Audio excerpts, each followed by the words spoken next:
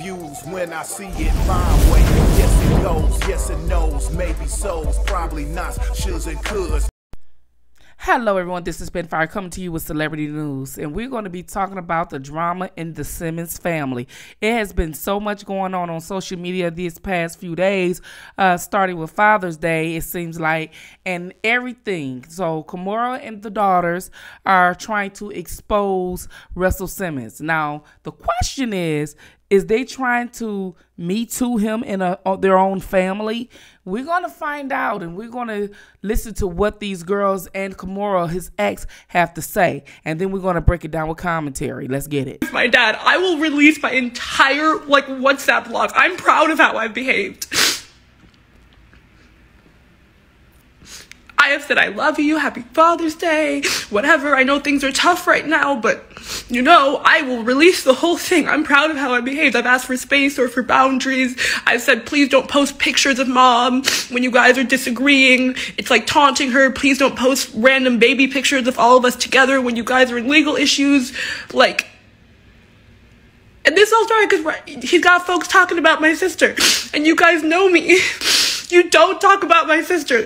That's when I ended. I only follow him because I was in the media and I had no choice because it was like, why is it? I've been trying not to have drama, so I follow him and I try to be peaceful and I say I love you and happy Father's Day when I can. But this man has left me stranded in a foreign country. As a minor, he cut off my debit card and didn't tell me. I'm in Greece, doing a school trip. I realized all of a sudden I had no money. I go to my teacher, I'm like, my debit card doesn't work suddenly. I don't know what's going on. My mom sent me some money and whatever, but he does really vindictive stuff like that. He'll cut you off out of nowhere. He'll cut off your healthcare. He'll cut off your phone bill out of nowhere. You'll be a minor just because you disagree or you say, don't call my mom all these names. And I don't like to have drama. I want to be a peaceful person. There's so much that I want to do in the world on my own, as my own self, but I cannot just let you taunt me about my mother. And if he says one thing and disagrees with me, I will post it all because he does it. I have videos of him saying awful things that no one should have to hear about anyone they know, much less their mother. He has called me names. He has called us all house of bitches, all you fucking cunts. He has called us terrible things. All because I wouldn't take his side in a lawsuit. My mom didn't ask me to take her side. She said, you go to school and you do your thing. And, mommy's in some things, but, I have a phone. No one stops me from talking to him. I'm 20. I just don't always feel like talking to him. And over and over, he posts stuff and does stuff. And we all say, please stop. I don't want drama. I love my family. I'm sure we'll all work it out. It's going to be okay. And I don't post anything because I want to have a peaceful family. But this is abusive at this point. And I really feel like my career is over. And it's fine. It's just... And he threatened me with that too. So... Maybe my career is over. You know what? I used to work at a refugee camp. I'll do that again. I'll be a doctor. I don't give a fuck. And I can never get a job in entertainment again. But you cannot just abuse your kids behind closed doors and not take accountability. Maybe I'll regret this when I'm older and I wanted to be a model and now I can't be. I don't know. But you don't get to do this. You don't get to do this. I'm sorry. And something tells me deep down that I'm gonna, I'm not gonna regret this. You don't do that. It's wrong.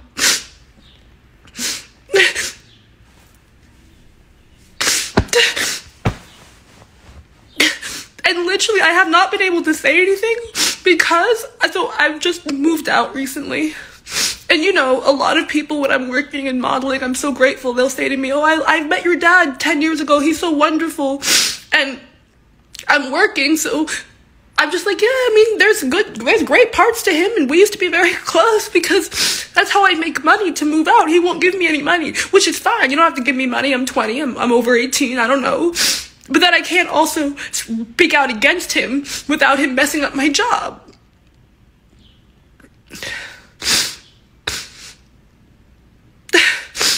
No, but I I know it's going to start more drama, but it's been years. All that money, they're crying about nothing. Russell Simmons doesn't give me any money. I'm staying with my friend in New York. Russell Simmons doesn't give me $1. He doesn't give me a fucking smoothie. And you're saying this starts more drama, but it's been years. I've been in the drama for years, since I was like 15. So yeah, maybe it feels like more drama now, but I've tried, and I just don't think it's fair that I have to be quiet and I can't sit in. It's ruining my job and I don't get to have a career because it's not fair. All he does is post crazy, out of control stuff, and we all just say like, God, like, if I respond, it's gonna be worse. If I respond, it's gonna be worse.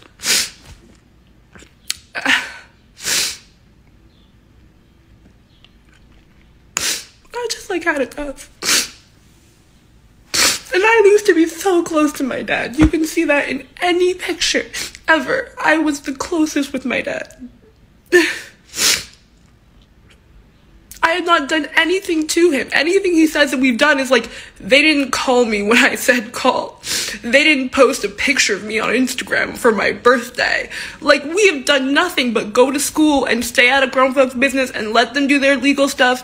And mom has encouraged that. She'd been like, yeah, I mean, y'all are in college, like, be in college. Don't worry about this over here. And it's my dad who, if you unblock him for 2 seconds, he starts telling you what a cunt your mother is. And now she's going to jail, and she's an illegal person, and she's the worst, and he can't wait to watch her go to jail and die. And like, so then some more stuff even happened, and it's just so ironic that this stuff happened because, well, Ming Lee, the oldest daughter of Russell Simmons, posted this on Father's Day. It's a picture of her and Kimora on the runway when she was, you know, a toddler, and it captured Happy Father's Day, giving all the praise to her mother. I have to say, I think, and allegedly, and all these things, just so I can be, you know, right in saying like my feelings and how I feel, what I think. But I met this person when I was,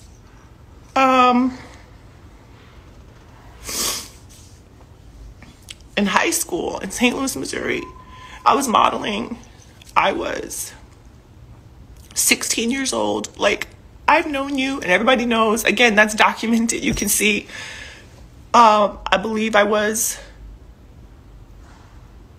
maybe a sophomore. I know it was before junior prom and senior prom because I went to both of those proms alone with my friends when I was dating them. So it was definitely long before junior and senior prom. I think it was around sophomore year of high school. And again, everybody knows this in my life. You know, I was walking around, they see me.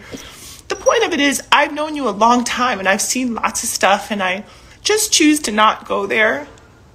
Lots of things that I could say over the time. You know, I'm typically the one that he and others would call to have their back, right? I'm the one that they would call to solidify everything, to validate everything. If you always look, whenever they get into trouble, they always want to hop up on the live and do a half screen with me. Again, this was years ago because we don't speak now. But, you know, I'm always the one that kind of puts out the fire. I'm also the one that always runs to the defense of all my friends. Now, you seen her talking, and she was talking about the issues with Russell Simmons and what they were going through. Now, she said everything was cool up until a few years ago.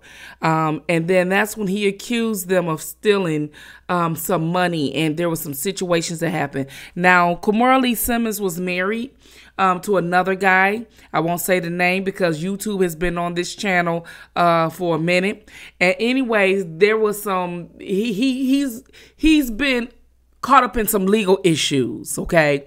And her name was brought up in some legal issues where it could possibly be some jail time. So when you heard his daughter say something like, I hope your mama go to jail and all this and that, that's what she was referring to. So Kimora got herself caught up with her ex-husband in some legal issues, and Russell was saying there was some money deals or something that went wrong, and they owed him money. Well, anyway, they went to court, and I think Kimora prevailed in that situation. As a matter of fact, I think Russell's supposed to give her some money, okay? And so I think he was upset about that, which, you know, he probably have every right to be, because, you know, when you lose a court case, nobody's really going to be nice to you after that, considering the fact that they had to even take you to court. But it wasn't, from what they are, the type of money that they were accustomed to, it seemed like the money that he was having to pay her didn't warrant him to be so upset with her like that. Now, we seen Aoki had posted, and I didn't show it on this channel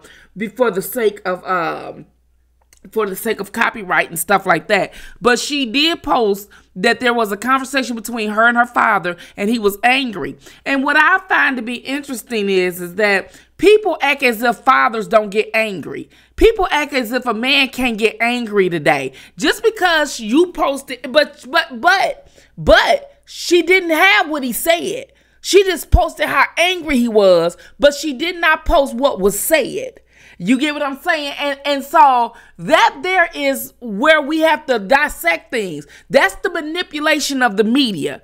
You get what I'm saying? And if you want to know any more manipulation, I found out in this particular story, how Kimora tried to say she met Russell at 16. So now that was at the moment where she was trying to reach out to those that powers that be that wanted Russell a few years ago on the Me Too situation. She letting it be known that she was 16. I was under the age. I was this. I was that. So now she's calling the Me Too on Russell. If you really pay attention to what she was trying to say. And if I was Russell, that's why he went to another country.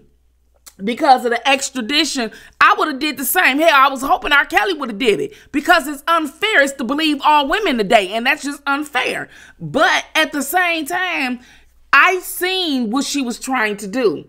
That was a secret message to those who want Russell in this Me Too. And then she was talking about her friends. So those are the prior bad acts she was reaching out to, if you really pay attention to what is going on. And I find it to be disturbing and crazy. But it ain't none of our business. I'm just sick of, she said she tired of what's going on. Why not go to the police?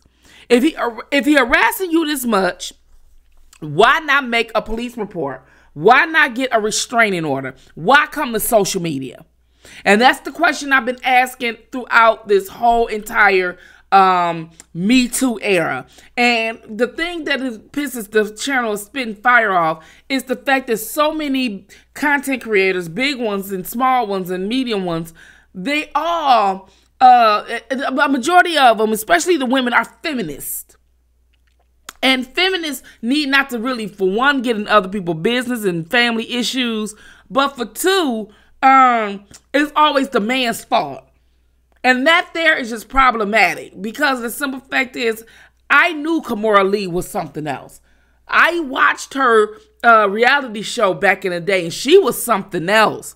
You got to remember, she got all these rainbow kids. Okay, kids in different nationalities. And she ain't kept that nan man. What that tell you? In the meantime, between time, thank y'all for tuning in to Spin Fire. I'm your girl, R.A. Fire out.